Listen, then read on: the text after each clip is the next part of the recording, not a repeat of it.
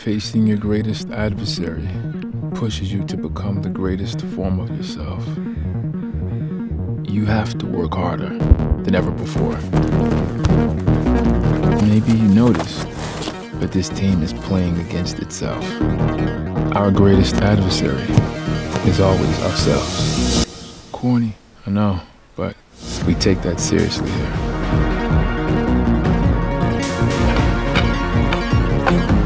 Maybe a little too seriously, but it's all in the spirit of being the best we can possibly be.